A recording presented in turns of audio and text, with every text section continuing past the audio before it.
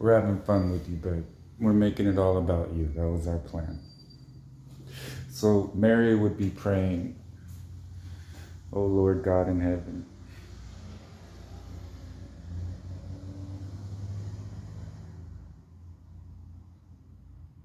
that's what we would hear. So working on my tone, but being myself.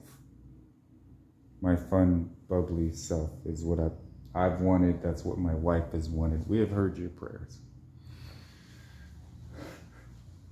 A lot of times my wife will be praying and the Holy Spirit will say, well, she prays a lot, but I'm not thrilled with her. And then me being her husband, you guys are like, that's funny to you, Lord. No, because I have always said the strongest is the most submitted to God. That's our definition of strength, beloveds. And my wife prayed some lofty prayers about rebuking her ego. And she could not understand why she saw things the way she saw them. And then you could not change her mind. It takes lightning bolts going off inside her mind to change her mind. And it all goes back to her existence. She never tasted death. Same with Peter.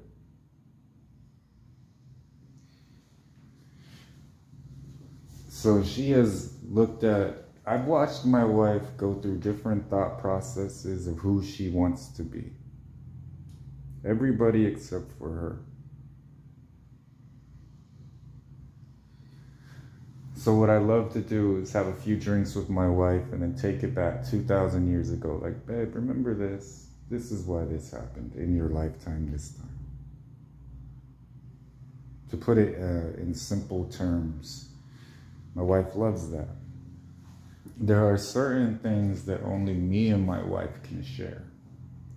And we just don't want it adulterated and organized into something that doesn't express how we truly feel about each other. It doesn't allow us to really live and thrive. Because the goal of any religious organization should be the favor of its God. And then religion, I hear it preached all the time. Everybody knows that Jesus hated religion. We don't need to go there. I'm not contrived. The Holy Spirit didn't even reveal to me why my tone changed. You know, the equivalent of Simba roared and Mufasa's voice came out. And to those that I haven't been able to interact with face to face, if I'm pleased with you, I have my pleasant tone. If you chose to be a part of my kingdom and you said that you were going to live your life for me and follow me all the rest of your days, then we talked yesterday. We're talking right now. So understanding the full impact of my voice and how my words are a spirit and in them there is life, and how that materializes into something in your life through an event testifies even more to who I am.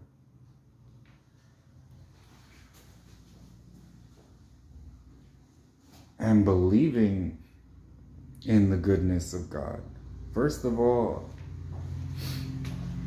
it's not a common thought process that a common man, which you are not, thank you, is standing in an empty apartment and delighting in the Lord. I delight in the spiritual atmosphere. I delight that I'm in New Jerusalem.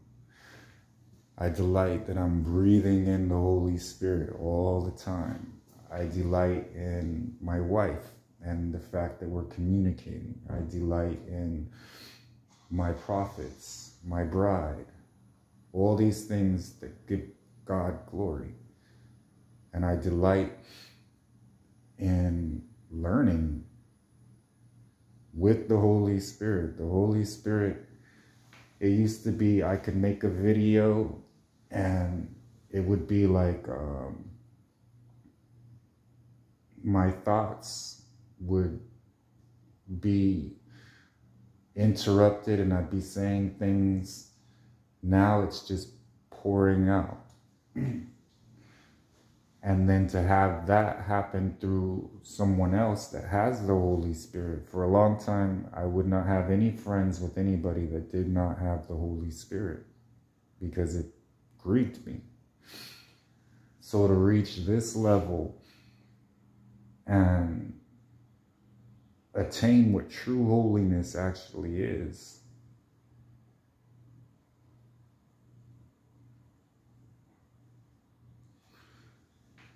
knowing, because God is so involved in your life that it happens all the time, and being in God's timing all the time. And it gets to a point where I would speak, I would see the news and okay.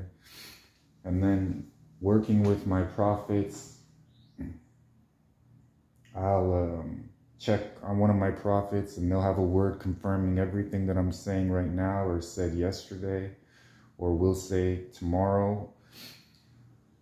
Removing time from the entire equation because you're in your own world with your spouse, and how amazing the kingdom marriages are to us, and not squandering those moments on feeling things and doing things that in the end are not going to matter in your development or your standing before God. Focusing on the important things, beloveds. And the Holy Spirit guides my every step and my every word, and that's how I give glory to God. I never say anything without giving credit to the Holy Spirit. I never do anything without giving credit to the Holy Spirit. It does not matter to me if I don't have a way of not pleasing God. So understanding that, and if I can give that to you, when you're sealed by the Holy Spirit and you're incorruptible, as the scripture said you would be when you're taken into the air, the freedom that God wants you to have, compared to you can do this and do this and do this and do this and do this, and this will keep you from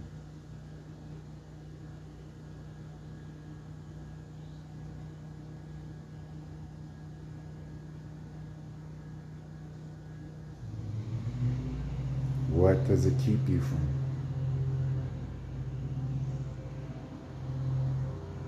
There's one Holy Spirit, beloveds.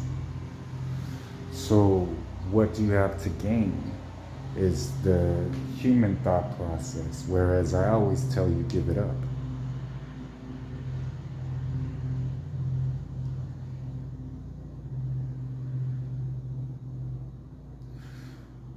Many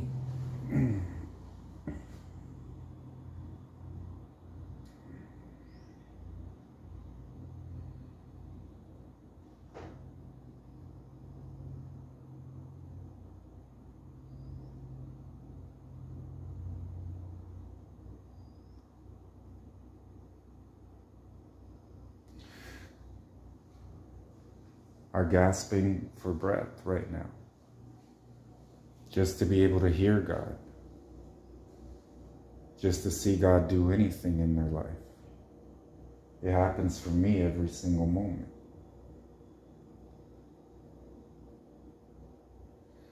This was a decision I made long ago. Here am I, Lord, send me. So that's something that the Holy Spirit always uses me to help other people with when they get discouraged. There are people genuinely trying with all of their heart. And I'm removing those burdens from you because I know what's impacting you spiritually. I know what's impacting you emotionally. I know people that will enhance your life. That's what I want for you. That are going to not agree with you all the time, but they are going to help you because they love God.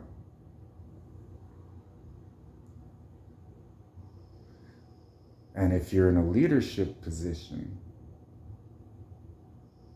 they're going to stand in awe once they fully understand.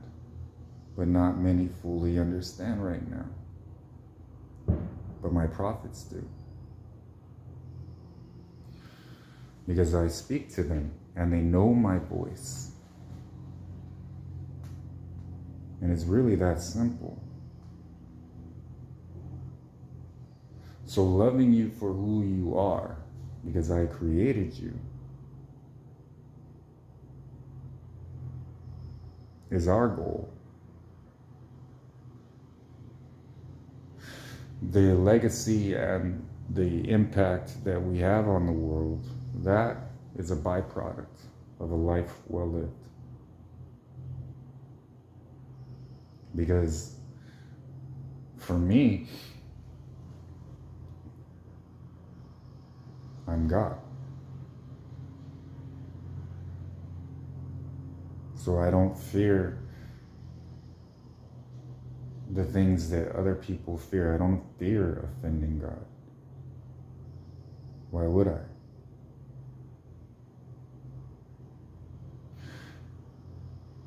I took all the steps to understand how you feel so that I could understand why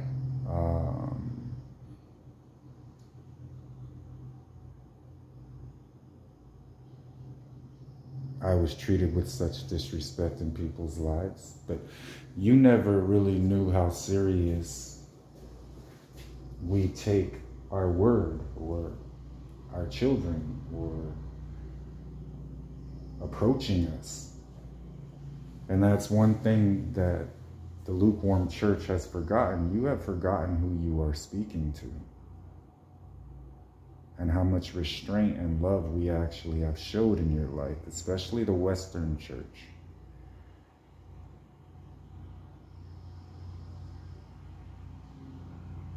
And then me wanting to be a real man and a real man.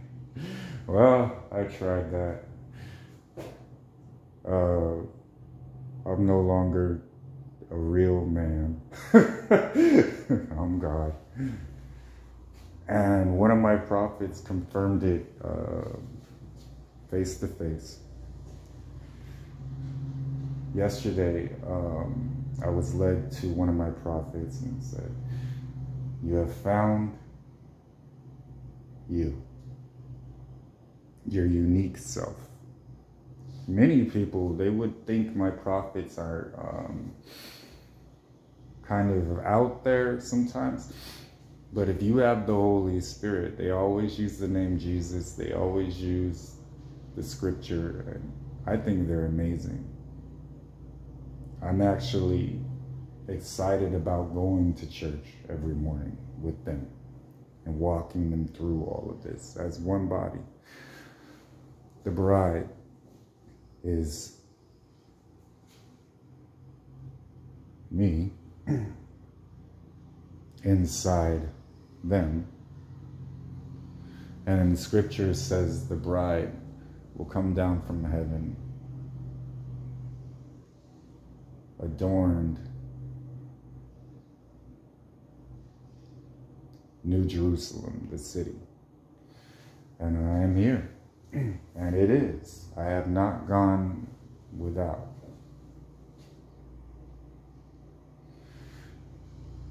It is catered to the positions that me and the Holy Spirit knew that we would be left in a lot of times.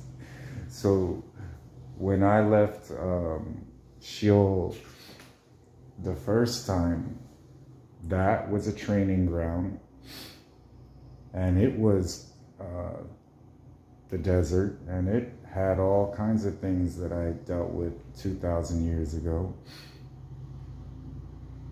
So removing time and not wanting to repeat a lifetime without my wife has been my mission. And then being this close, me and my wife received a prophetic word yesterday. It's like a merry-go-round, but this time it's gonna work. Send that one to her, send that one to her. All right, I love you.